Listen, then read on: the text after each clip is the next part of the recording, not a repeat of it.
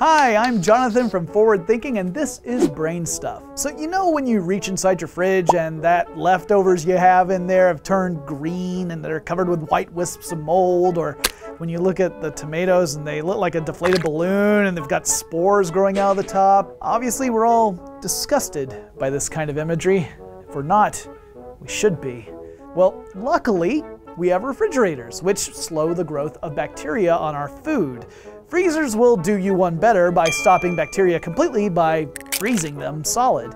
But we can't freeze everything. Some foods like lettuce, milk, or eggs are less than appetizing after you freeze them. So there's got to be some middle ground between freezing your food rock solid and leaving it out to rot. So, what is the best temperature to set the inside of your fridge at? Well, before I answer that, let's understand spoilage better.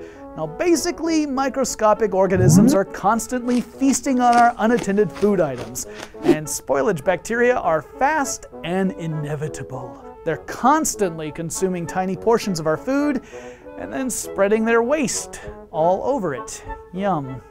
Well, that's what makes rotten food smell foul and appear to be spoiled. And bacteria multiply, sometimes rapidly. So as long as nutrition and water are present, bacteria will be making babies, y'all. While there are many methods to detect bacteria, most of them take several hours unless you happen to have an infrared light handy to trace their biochemical footprints. Even if you can find them, not all bacteria are necessarily bad. For instance, a certain degree of bacteria are necessary to prevent illness. Others are used by food manufacturers to enhance the taste or texture of their products. Bacteria in beer can control its calorie content, for example. Or the holes in Swiss cheese. Those occur when bacteria use lactic acid to produce bubbles of carbon dioxide gas that leave holes behind. And of course, there's yogurt. That stuff has bacteria aplenty, containing probiotic enzymes that produce vitamins, enhance digestion, and aid our absorption of nutrients. But, for the most part, visible bacteria and mold is a sign that food is not suitable to eat. And some can even be lethal, like Salmonella or E. coli and Listeria. So, what's our best solution? Using our cold refrigerators to slow bacteria's growth without also freezing our food.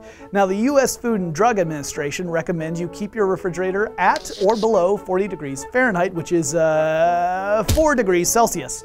Anything higher and the food will spoil too quickly.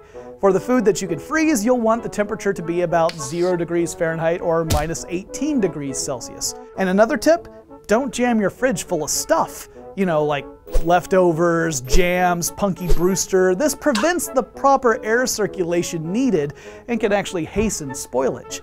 Now in the freezer, however, feel free to fill her up. Shove Punky in there, it's fine. A full freezer actually cools more efficiently. Now that you know the ideal temperature for your fridge, what's the worst case of spoiled food you've come across? Let us know what kind of intelligent life forms have sprung fully formed inside your refrigerator in the comments below. And remember, if you enjoyed this episode, to hit that little like button, just for me. Share it with all of your friends, subscribe to our channel, and we'll see you again really soon.